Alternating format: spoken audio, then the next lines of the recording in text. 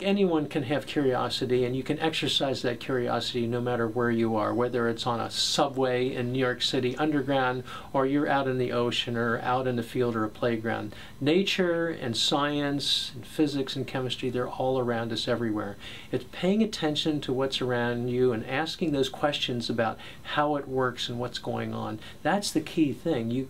You can make beautiful discoveries right in your backyard. If you look at the world around us, it's full of complexities, and it's diverse and rich, and everything seems so different to everything else at first sight. It's hard to find the patterns, the commonalities, and yet the art of physics is to find those patterns and those things that make a collection of things behave in very similar ways to one another.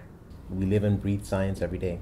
And an understanding of the way things work, whether it be, a gearbox in your car or a remote controlled little toy or something, or why water boils in a particular way, if it has some salt added to it or if it doesn't have salt added to it.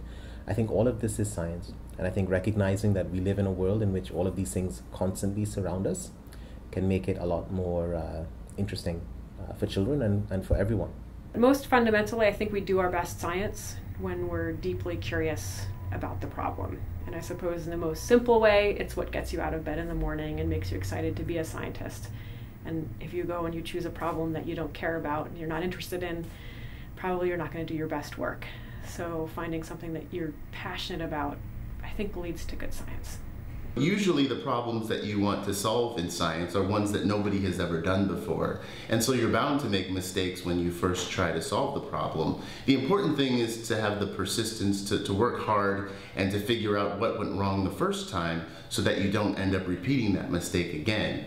But usually it's the mistakes that tell us that help to direct us in the right direction. And so it's actually an important part of our scientific process to find the mistakes early on and to learn from them and improve our technology that way. When you're trying to push the state of the art, it's basically, the only reason it is the state of the art, the only reason there's nothing better is because no one knows what's better. So you have to, and the reason no one knows what's better is usually because it's hard to figure out what's better. So the process of